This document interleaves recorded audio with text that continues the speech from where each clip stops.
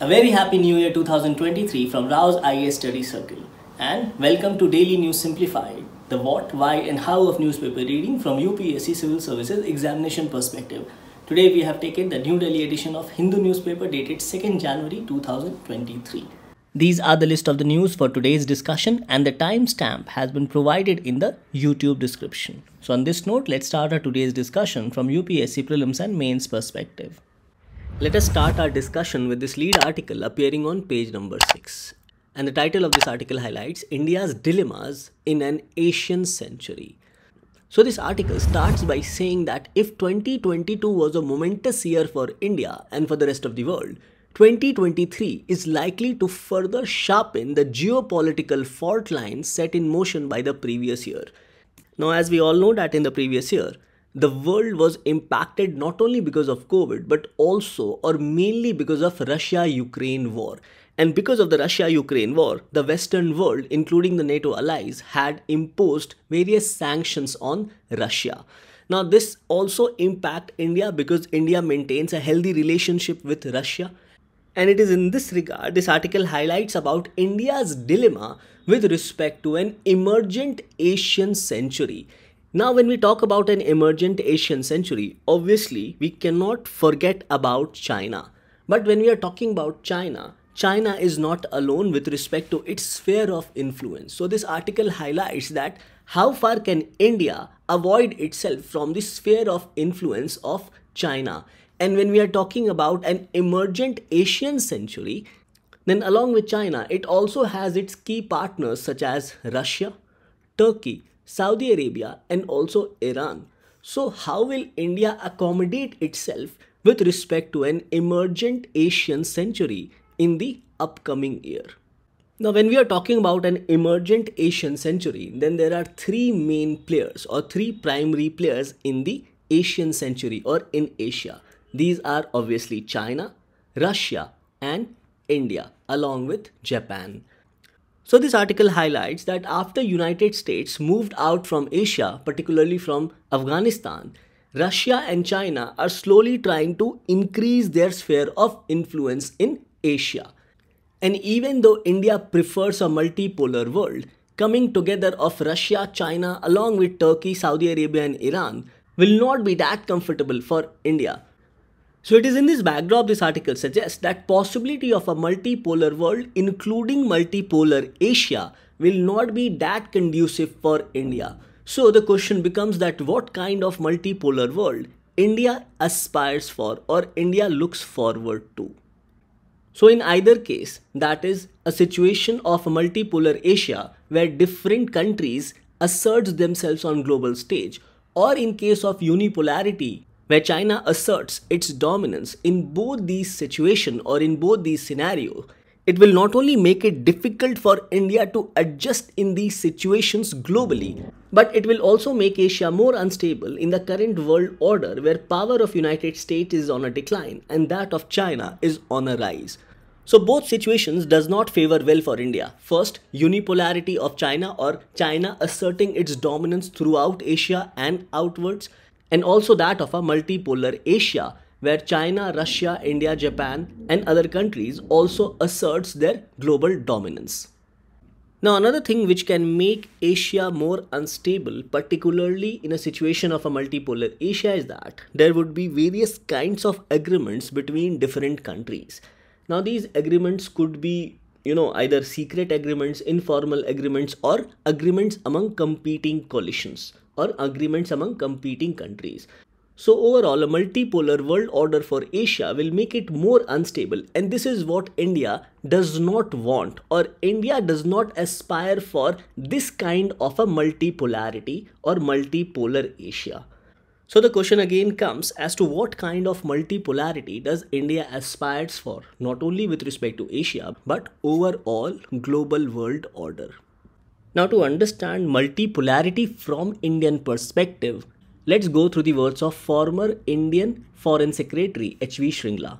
He said in 2021 that India values a multipolar international order underpinned by international law, premised upon respect for sovereignty and territorial integrity of all countries, resolution of international disputes through peaceful negotiations, and free and open access for all to the global commons. Now, this article suggests that if anything, a multipolar world led by Asian powers for the most part is likely to be the opposite of what Mr. Shringla had outlined earlier. Now, based on this understanding of multipolarity from Indian perspective, there are few aspects which needs to be understood, particularly from Asian perspective. Now, let us understand the dilemma for India. Now, talking in terms of Asian perspective, India believes in a multipolar world order as against a unipolar world, which is either dominated by China or dominated by Asia. So one thing which can surely say is that India does not want a unipolar world, because then it will become very difficult for India, especially to engage with China. Now the question comes as to what kind of multipolar world does India seeks to. So India seeks a kind of multipolar world which is based on rule of law and peaceful coexistence. Now, if we see this situation with respect to China, we have border issues along the LAC with China. And on either fronts, that is rule of law and peaceful coexistence, it becomes very difficult for India to maintain a decent relationship with China. And if the global world order turns out to be on a unipolar front, which is dominated by China, then it's a possibility that both India and Russia can come together. So this becomes another possibility. So the first possibility is obviously a multipolar world which is dominated by China. But India wants this multipolar world order or multipolar Asia to be based on rule of law and peaceful coexistence. Now, other than the aspect of multipolar Asia and a unipolar Asia, this article also highlights about another prospect of G2, which is United States of America and China coming together. Now, they can come together on two aspects, either to compete or to adjust. And this article suggests that especially post-Ukraine war, the possibility of United States adjusting with China is more likely. On either case, even if US competes with China or adjusts with China, it is not a good situation for India. And in either case, impact will be on India, as India does not share a very healthy relationship with China, especially after the border issues along LAC. Now, coming to the last aspect of this discussion is with respect to sharpening of opposition, especially the Asian players, against global financial order. Now, the present global financial order is basically based on dollar-based trade or euro-based trade. And India as of now is more comfortable with either dollar-based trade or euro-based trade. And India would not be that much comfortable in trading agreements centered around yuan of China. So it is in this regard this article suggests that what if the competing players in Asia, namely Russia, China, Turkey, Saudi Arabia and Iran, does not favor a Western global financial order based on dollar-based trade or euro-based trade, but rather start trading in some other currency such as yuan.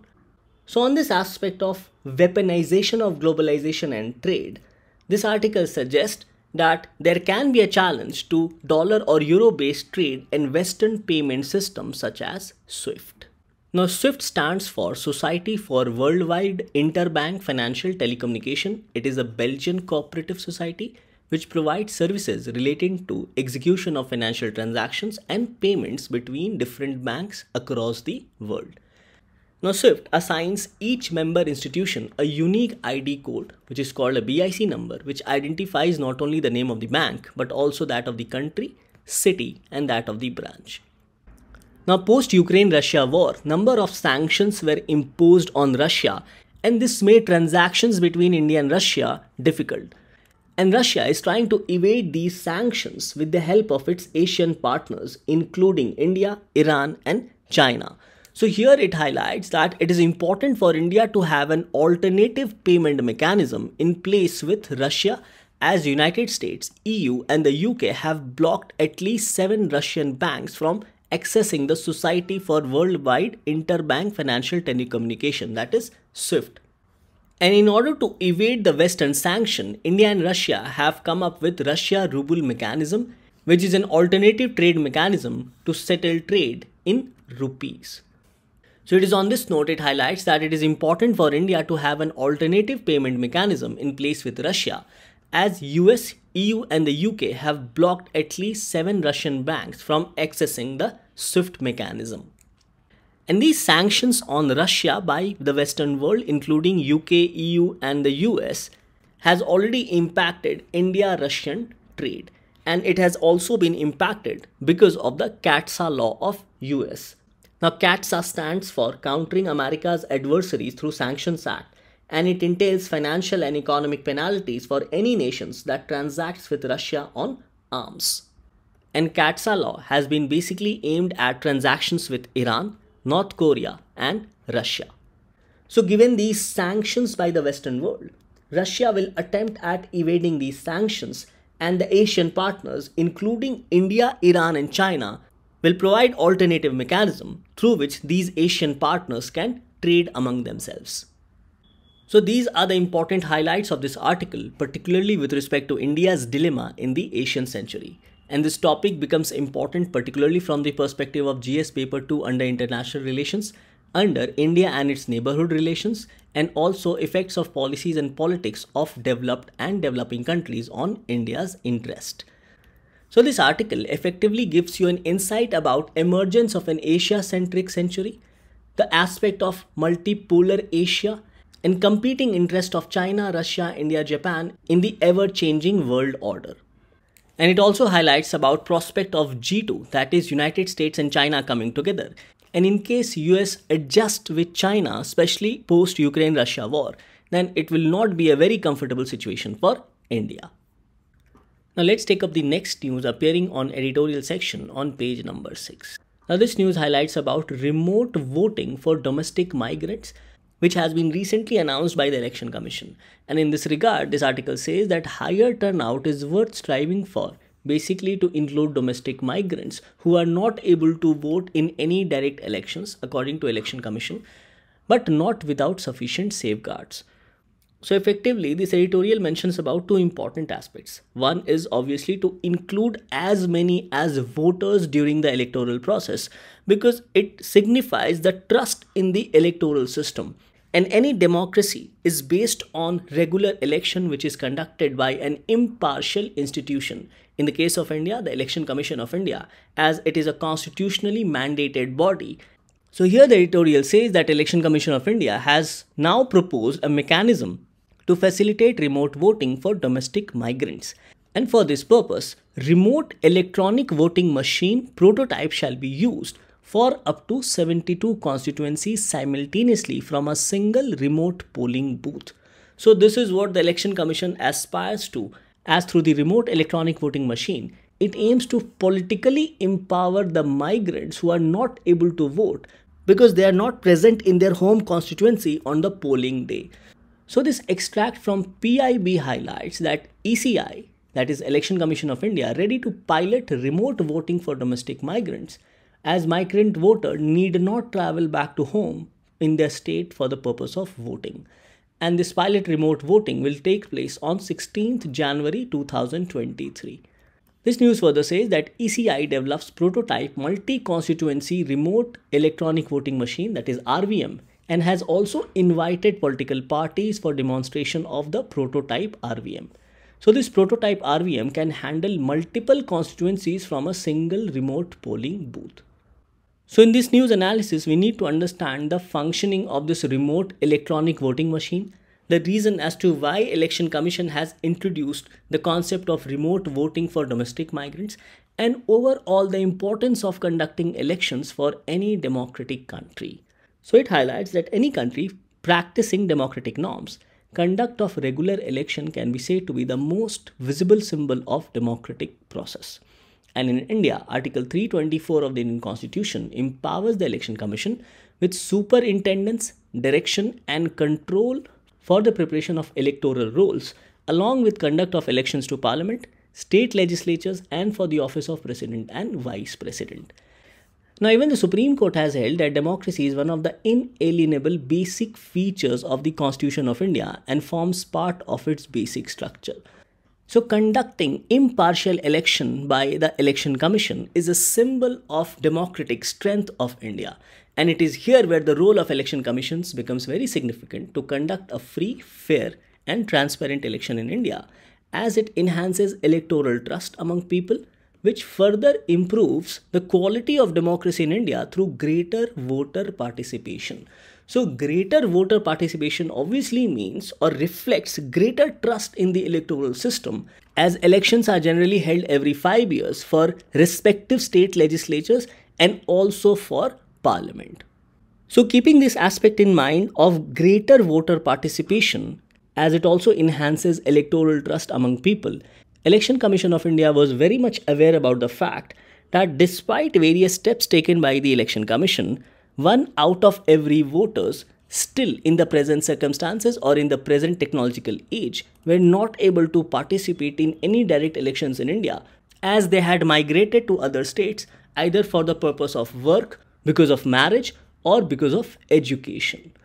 So even the Supreme Court, in the case of Dr. Shamsir VP versus Union of India, on the issue of alleged denial of voting opportunities for domestic migrants, the Supreme Court had directed the Election Commission to explore options for remote voting for domestic migrants. Now, if you look at the voter turnout during 2014 and 2019, it has more or less stagnated at around 66 to 67%. So effectively, it also means that 1 out of 3 voters are not able to participate in any direct election, particularly for general election for parliament and also for state legislatures. So overall, we can say that inability to vote due to internal migration is one of the prominent reasons to be addressed by the Election Commission to improve voter turnout and ensure participative elections. And approximately 85% of the internal migration is within the states itself. Now, regarding the reasons for migration, the Election Commission highlights that although there is no central database available for migration within the country, the analysis of the available data in public domain points to the aspects of work, marriage, education related migration as important components of domestic migration. So these are the reasons as to why people go out from their respective place, and because of this they are not able to vote in their home constituency. Further, it also mentions about out-migration, that is leaving one's place and settle in another. And this is predominant among the rural population in overall domestic migration. And because of stagnation of voter turnout, despite several efforts by the Election Commission, it has now decided to introduce the concept of remote electronic voting machine, or voting through the remote electronic voting machine. So RVM, or remote electronic voting machine prototype, can be used for 72 constituencies simultaneously from a single remote polling booth. So suppose Mr. ABC stays in Delhi for the purpose of work and his home constituency is back in Karnataka. So the Election Commission will facilitate an RVM in Delhi so that Mr. ABC can vote in his home constituency in Karnataka. So regarding the RVM, it is almost like an existing EVM. It is a standalone non-network system, that is, it is not connected to any internet and having same security features as that of existing electronic voting machine. Now, if you look at the components of RVM, it includes remote control unit or RCU, remote ballot unit or RBU, remote voter verified paper audit trail or RVVPAT, constituency card reader or CCR, public display control unit or PDCU, and remote symbol loading unit.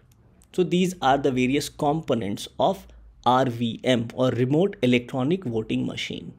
Now coming to the proposed method of voting using RVM, remote voter will have to pre-register for remote voting facility by applying either online or offline within a pre-notified time before election with his home constituency.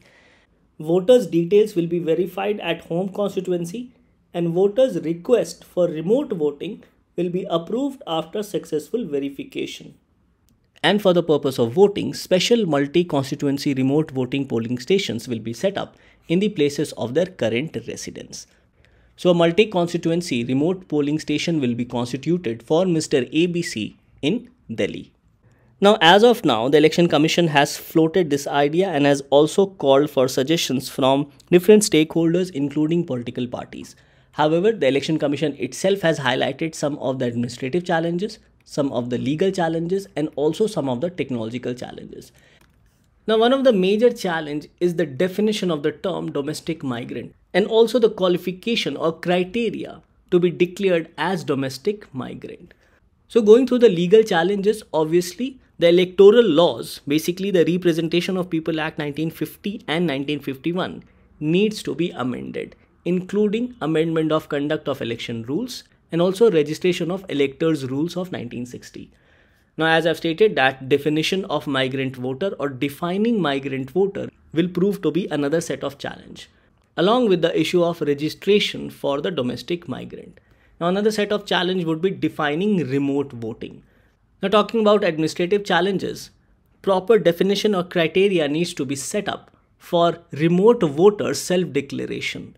Further, it mentions about providing controlled environment or ensuring secrecy of voting at remote locations, particularly for multi-constituency RVM, provisions of polling agents at remote voting booths and ensuring identification of voters to avoid impersonation.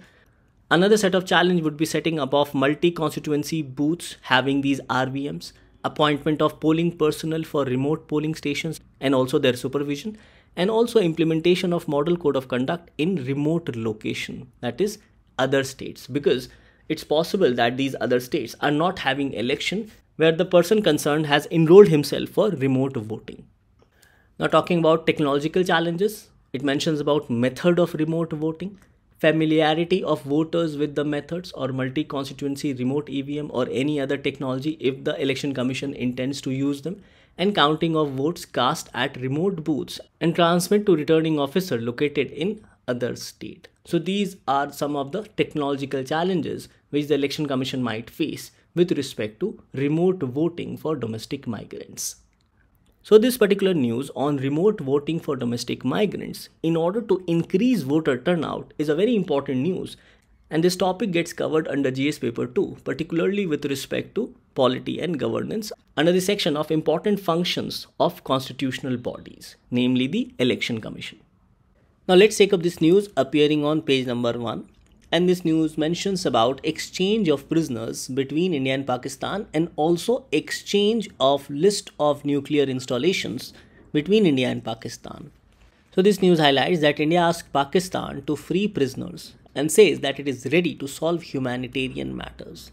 India's side sought immediate consular access to 30 fishermen and 22 civilian prisoners in Pakistan. Now this topic mainly becomes important from your prelims perspective as you need to know about the concept of consular access. So these news highlight that India's Ministry of External Affairs has stated that India is committed to addressing all humanitarian matters including pertaining to prisoners, that is Indian prisoners who are in Pakistan presently. And both India and Pakistan also exchanged a list of nuclear installation in each other's countries through their representatives in their capital, that is in New Delhi and in Islamabad. So it says that the exchange of list came amid continuing strain in ties between the two countries over the issue of Kashmir as well as cross-border terrorism. Now in this article we need to know about this particular agreement on the prohibition of attack against nuclear installation and facilities which has been signed between India and Pakistan. And based on this agreement, which was signed in December 1988 and which came into force on January 27, 1991, both countries have exchanged their list of nuclear installations for 32nd time, that is this year. So it says that India and Pakistan exchanged list of nuclear installations through their representatives in each other's capital for 32nd time.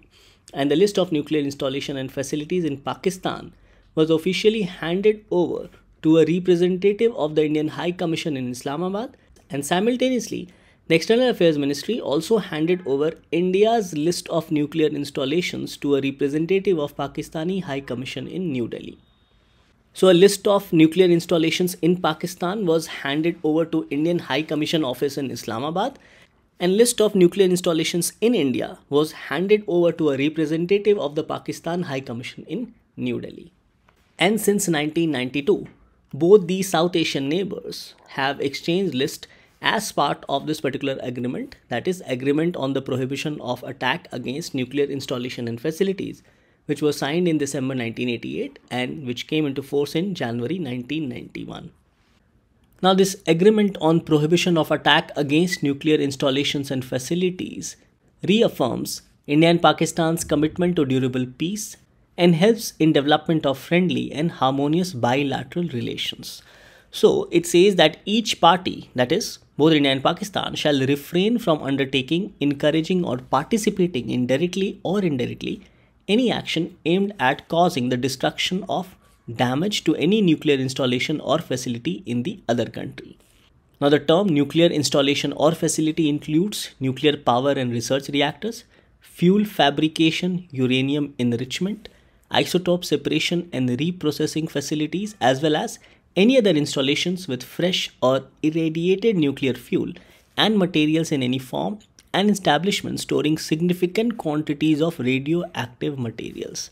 And both India and Pakistan shall inform the other on 1st of January each calendar year of the latitude and longitude of its nuclear installation, basically the coordinates and facilities, and whenever there is any change in such nuclear installations. So these are some of the important details with respect to this agreement on prohibition of attack against nuclear installations and facilities. Now both India and Pakistan also agreed to exchange their prisoners. And in this regard, Indian government has called for early release and repatriation of civilian prisoners, missing Indian defense personnel and fishermen along with their boats from Pakistan's custody. So basically those Indian citizens who are there in Pakistan's jail. India has also asked to fast track the release and repatriation of 631 Indian fishermen and 2 Indian civilian prisoners who have completed their sentence and whose nationality has been confirmed and conveyed to Pakistan. So as per this exchange agreement, the Pakistani prisoners who are languishing in Indian jails are sent to Pakistan, and those Indian prisoners who are languished in Pakistani jails are sent back to their home country in India. And in this regard, New Delhi has shared list of 339 Pakistani civilian prisoners and 95 Pakistani fishermen who are in India's custody. And Pakistan has also been asked to confirm nationality status of 71 Pakistani prisoners, including fishermen, whose repatriation is pending as Islamabad has yet not confirmed their citizenship status. So it's not yet confirmed whether these fishermen are actually Pakistani or not. And this exchange of prisoners between India and Pakistan takes place as per the 2008 agreement on consular access, and it takes place every year on 1st January and 1st July as per this particular agreement. Now, understanding the meaning of consular access, it is the ability of foreign nationals to have access to their embassies of their own nation in the nation who is hosting him or her. Suppose if an Indian goes to United States of America and there for some reasons he is put into prison. So right of consular access for this particular person would be that this person can call into Indian embassy in United States and seek help. So for this Indian person who is in the jail of United States of America, for him right to consular access would be the ability for him to contact his own embassy, that is Indian embassy. So it says consular access is the ability of a foreign national to have access to embassies of their own nation in the nation who is hosting him. And the appointed officer usually protects the interest of his countrymen while operating in foreign location, basically the Indian Foreign Service officers. And the rights and obligations with respect to consular access is governed through the Vienna Convention on Consular Relations of 1963. Now earlier, when Kulbhushan Jadhav was awarded death penalty in Pakistan, India repeatedly sought consular access to Kulbhushan Jadhav under the Vienna Convention. And when Pakistan denied consular access with respect to Kulbhushan Jadhav, then India filed a case in International Court of Justice against Pakistan in violation of Vienna Convention on Consular Relations. Consular Relations states that foreign nationals who are arrested or detained be given notice without delay of their right to have their embassy or consulate notified of that arrest. And if the detained foreign national so requests, the police must fax the notice to the embassy or consulate, which can then check up on the person. And the notice must contain simple facts such as person's name, place of arrest, and if possible, something about the reason for arrest or the detention of that person in a different country. So with respect to consular access, please remember Vienna Convention on Consular Relations of 1963. And India had also repeatedly sought consular access to Kulbhushan Jadhav, who was in the prisons of Pakistan under the rules of Vienna Convention on Consular Relations of 1963. Thus, this article becomes important mainly from your prelims perspective with respect to current events of international importance, and also under mains under GS paper 2 with respect to bilateral relations between India and Pakistan. Now let's take up the next article for discussion, which appears on page number 7 and also in the text and context section on page number 8. And this discussion is with respect to bad loans or NPAs, that is non-performing assets. Now this news highlights that bad loans share at a decadal low in Indian banks. So basically the percentage of bad loans has decreased. Whereas this news says that has India tided over the problems of bad loans. So what is the status of non-performing assets? How does RBI go about describing bad loans? And has the government strategy and RBI norms helped? So RBI has released its 26th issue of Financial Stability Report in December 2022. Whereby it has reflected that gross non-performing assets ratio of scheduled commercial banks, that is the ratio of NPAs, fell to 7-year low of 5%, and net non-performing assets have dropped to 10-year low of 1.3% in September 2022. So here we need to understand these terms so as to better understand the meaning of this particular highlights as provided in the RBI circular. Now this report of RBI reflects collective assessment of the Subcommittee of Financial Stability and Development Council on risk to financial stability and resilience of the financial system. So this RBI report mentions that global economy is facing formidable headwinds with recessionary risk looming large.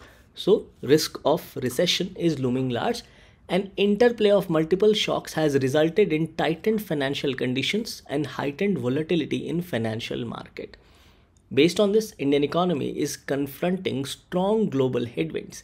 Yet, India's sound macroeconomic fundamentals and healthy financial, non-financial sector balance sheets are providing strength and resilience and engineering financial system stability. And here the highlight is also on declining NPAs. Now to understand NPA and further highlights of RBI report, first of all, let us go through these important terms. Now the first term mentioned here is provisioning. Now provisioning is certain amount which a bank keeps aside so that it can tackle non-performing asset. Now an asset becomes non-performing when it stops generating income for the bank. An NPA is an asset that is not returning any income to the bank either in the form of principal or interest during the last 90 reporting days, which is then classified as NPA. So if for the last 3 months EMIs are not paid or interest is not paid, then such loans can be declared as NPA. Now bank generally faces these problems of NPA, and banks generally keep aside a set of sum to tackle these bad NPA when they stop yielding any interest. So provisioning is basically a mechanism to deal with bad assets, that is such asset which has stopped paying interest. And under provisioning, banks have to set aside some funds to a prescribed percentage of their bad assets. Now based on this, another term is provisioning coverage ratio. So it says that percentage of bad asset that has to be provided for is called provisioning coverage ratio. And the provisioning coverage ratio is the percentage of bad assets that the bank has to provide for from their own funds, most probably from their own profit. So banks basically keep aside certain fund, mostly from their profit. Now this reduces the ability of the bank to lend loans or lend fresh loans. So it says that NPAs generally reduces the bank's ability to lend fresh loans.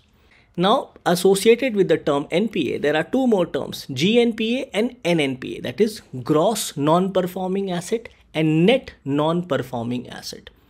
Now gross non-performing asset is an absolute amount or the total amount which reflects the total value of non-performing assets. Suppose NPAs for a bank is rupees 8,000 crores, right? So its GNPA would be exactly the total amount of its bad asset or its NPA, that is 8,000 crores. Then we subtract the amount for provisioning or the amount which is kept aside for provisioning. Suppose the bank has kept aside rupees 1,000 crore for provisioning. Then the net non-performing asset for this particular purpose would be 7,000 crores. So it says that NNPA subtracts the provisions made by the bank from the gross NPA. Hence, the net NPA gives you the exact value of non-performing assets after the bank has made specific provisionings for such bad loan. So now let's go through this report again of RBI. It says that gross non-performing asset ratio of scheduled commercial banks fell to a 7-year low of 5%, and net non-performing assets have dropped to a 10-year low of 1.3% in September 2022. Now the report further says that buoyant demand for bank credit, that is more demand for bank credit, and early signs of a revival in investment cycle are benefiting from improved asset quality, return to profitability, and strong capital and liquidity buffers of scheduled commercial banks. Now, asset quality is one of the most critical areas in determining the overall condition of the bank. And the main factor or the primary factor affecting overall asset quality is quality of the loan portfolio and credit administration program. Basically, the ability of the bank to provide loan and the percentage of the loan which has turned bad or which has turned into an NPA. Now, the report of RBI further mentions about CRAR. Here it says that macro stress test for credit risk reveals that scheduled commercial banks would be able to comply with the minimum capital requirements under severe stress scenarios. And here it also highlights about capital to risk weighted asset ratio or CRAR. Now, in order to understand the term CRAR, first of all, let us understand about different tiers of capitals. So, banks generally maintain capitals such as Tier 1 capital, Tier 2 capital, and Tier 3 capital. So, it says that Tier 1 capital is the primary funding source of the bank. It consists of shareholders' equity and retained earnings. So, this is the primary funding source for the bank. Whereas Tier 2 capital includes revaluation reserves, hybrid capital instruments, and subordinated term debts, general loan loss reserves, and undisclosed reserves. So Tier 2 capital contains certain reserves and it is generally considered less reliable than Tier 1 capital because it is more difficult to accurately calculate and it is more difficult to liquidate. So Tier 2 capital is more difficult to calculate and also more difficult to liquidate. Whereas Tier 3 capital is the capital which banks hold to support market risk in their trading activities.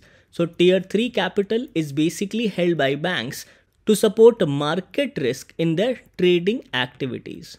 An unsecured and subordinated debt makes up Tier 3 capital and is of lower quality than Tier 1 and Tier 2 capital.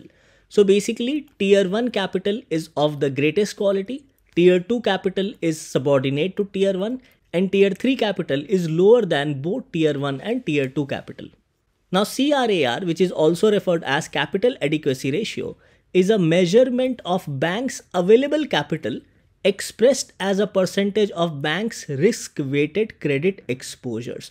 So we have already seen the different kind of capitals available to a bank. So capital adequacy ratio is a measurement of banks' available capital expressed as a percentage of banks' risk-weighted exposures. Now, risk-weighted assets or exposure takes into account credit risk, market risk, and also operational risk. So, it says that capital adequacy ratio, also known as capital to risk-weighted asset ratio, is used to protect depositors and promote the stability and efficiency of financial systems around the world. Now, capital adequacy ratio is also linked to determining the adequacy of capital in a bank. So, a higher capital adequacy ratio means that a bank has sufficient capital to withstand any financial losses or any financial storm. So it highlights that CAR is critical to ensure that banks have enough cushion to absorb a reasonable amount of losses before they become insolvent. And CAR is also used by regulators to determine capital adequacy for banks and also to run stress tests. Now, any bank with high capital adequacy ratio is considered to be above the minimum requirement needed to suggest solvency. So, higher capital adequacy ratio is considered good for any financial institutions, including bank, as it suggests that it has enough capital to withstand any loss. Therefore, higher a bank's capital adequacy ratio, the more likely it is to be able to withstand a financial downturn or other unforeseen losses. So, higher capital adequacy ratio also signals the ability to tackle bad loans by any bank.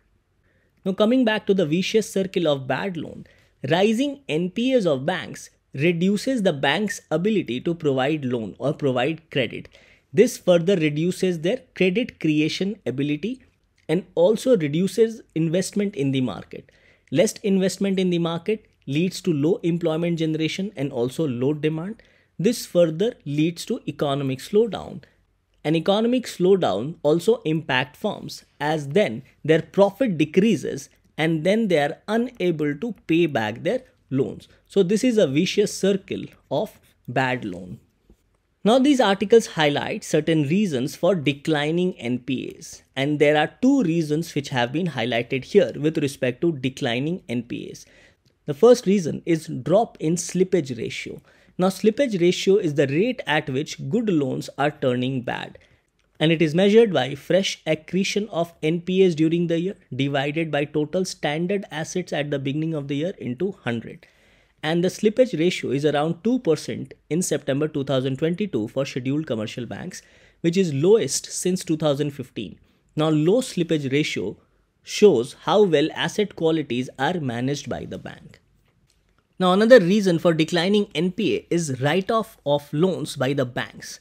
Now writing off loans essentially means it will no longer be counted as an asset. So basically writing off a loan means removing the loan from the balance sheet. So by writing off loans, a bank can reduce the level of non-performing assets on its books. However, the bad loan does not vanishes, and bank writes off a loan after borrower has defaulted on the loan repayment, and there is a very low chance of recovery for such loans. And the lender then moves the defaulted loan or NPA out of the asset sides and reports the amount as a loss. However, after writing off such loans, banks are still supposed to continue their efforts to recover the loan using various options, and they have to make provisioning as well. So based on this understanding of write-offs, this report suggests that bank voluntarily chose to write off NPAs to maintain healthy balance sheet. That is, they removed the bad loans from their asset sheet. According to the data given by Finance Ministry, banks had written off bad loans worth 10,09,511 crores in the last 5 years. And in the first half of financial year 2022-23, the loan writes off as a ratio of gross non-performance assets has increased to 22.6%. So both these factors, that is drop in slippage ratio and increasing write-offs by the bank, has not only reduced the share of bad assets but has also increased the profitability of scheduled commercial banks in the last 1 year on their balance sheet. So this is the reason of declining NPAs. Now look into this question asked by UPSC in the prelims of 2017. The question was, which of the following statements best describe the term scheme for sustainable structuring of stressed assets recently in the news? The options were, it's a procedure for considering ecological cost of developmental schemes formulated by the government. It's a scheme of RBI for reworking the financial structure of big corporate entities facing genuine difficulties. C, it is a disinvestment plan of the government regarding central public sector undertakings. And D, it is an important provision in the Insolvency and Bankruptcy Code recently implemented by the government. Here the correct answer was B, that is S4A, or Scheme for Sustainable Structuring of Stressed Assets, is a scheme of RBI for reworking financial structure of big corporate entities facing genuine difficulties.